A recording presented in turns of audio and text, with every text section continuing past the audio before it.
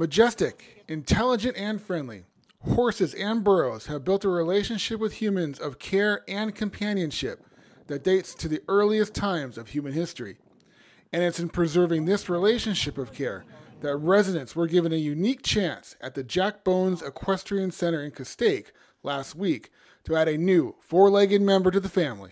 So this is our first annual wild Mustang and Burro adoption event. It's a partnership with the Bureau of Land Management, BLM. BLM protects and manages over 170 herds of wild horses over 26 million acres of public lands across 10 western states. And when these resources become scarce, officials round up the free-roaming animals and bring them to auctions, hoping they will get into loving homes with those who qualify. Making sure that you have enough land, that the fences are the right height. We want to make sure that they go to good forever homes and that they don't come back into the system.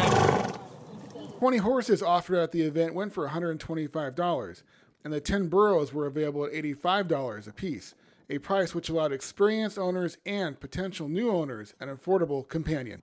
One of our neighbors has one, and we pass by it all the time, and we really like it.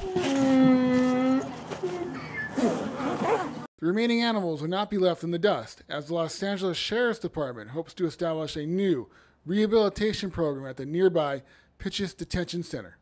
Looking at trying to maybe long-term do a training program with our inmates where you work on rehabilitating the horses as well as the inmates at the same time. So it's a popular model in the prisons, and we want to try and bring it here to the county and with our incarcerated population. For Canyons News, I'm Jeff Lozick.